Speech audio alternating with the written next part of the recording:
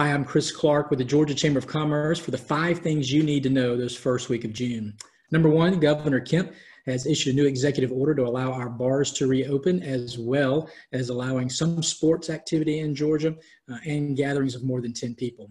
You can find out the latest by going to our website to learn how you can be compliant and continue to reopen your business. Number 2, we had Dr. Toomey on last week talking about the important role of tracing as we continue to track and attack the coronavirus in Georgia. We've got all of the information about what you can do in your own business to trace employees and to protect their identities and their civil liberties. Just again, go to our website.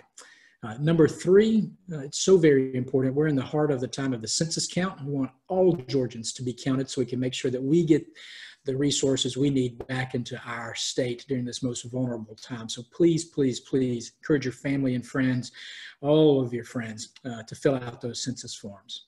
Number 4, our resiliency roundtable this week is going to be exciting. We're going to have the Department of Economic Development Commissioner Pat Wilson, along with several local economic developers, on to talk about what the future of economic recruitment looks like in the state of Georgia and where we are today. And I hope that you'll join us on Wednesday for that.